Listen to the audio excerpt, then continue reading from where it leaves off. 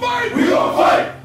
Till we can't fight no more. Till we can't fight no more. Then we gonna lay down. Then we gonna lay down.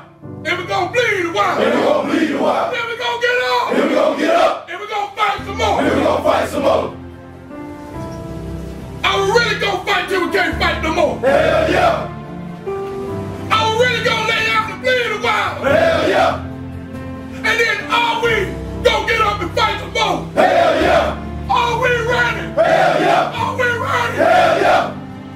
Yeah, you. You know. Hey, you.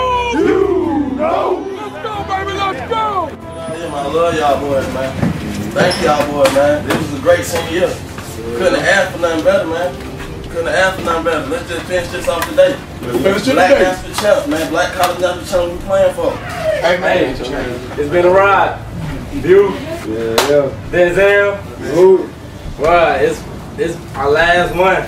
And it's been an honor, for real, to be here with y'all. I should have been with y'all. Say something in Spanish. Hey! I can't think right now. One thing the Tigers were thinking of was capping off a near-perfect season on a high note. The Vikings were quintessentially on the same page. Both teams relied heavily on their run-first offenses. Yet both teams were both stubborn on defense. Derek Washington and company pushed the limits of a very stout defensive interior. The strategy was clear: stop the run in any way possible. And when the ground assault failed, airing the ball out was a viable option.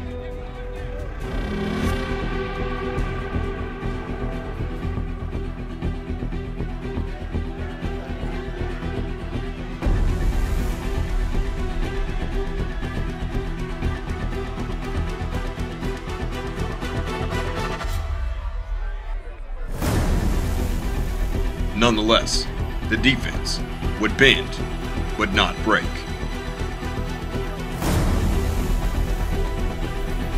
The Golden Tigers didn't get this far without proper play calling.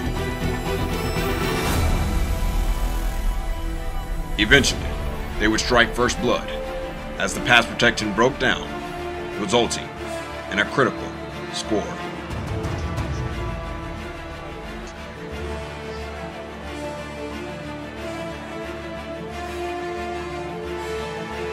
The Vikings responded in a similar fashion, bleeding for every yard that was earned and not given.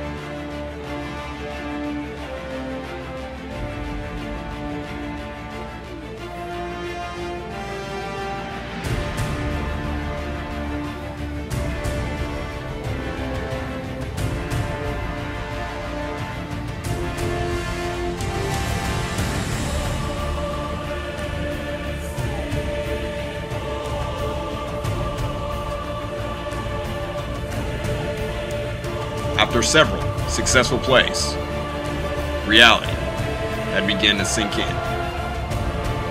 Scoring points would be just as tough as stopping the opposing offense.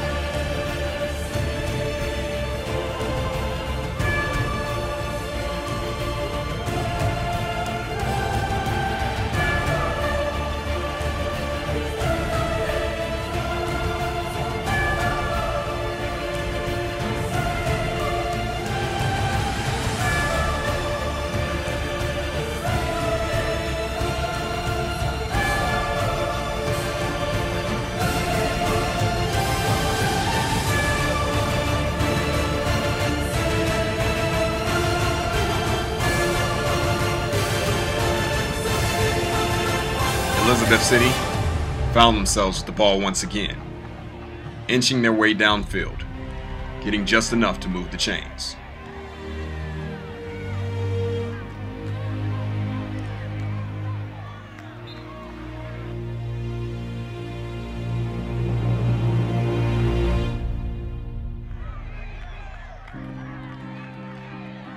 And eventually, breaking the plane for yet another score.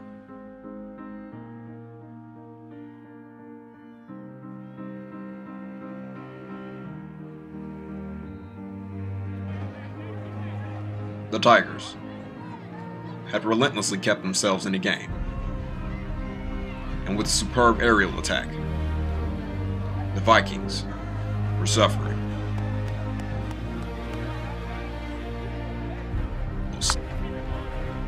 With the game coming to a close, the Golden Tigers were forced to perform under pressure. And much like the adversity that they had faced all year long, they continued to thrive.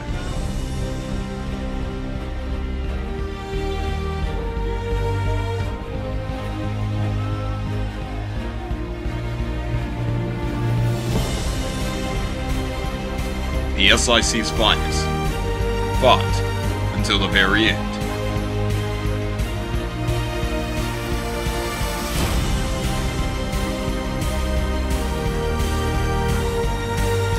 Still, they continue to display a valiant effort.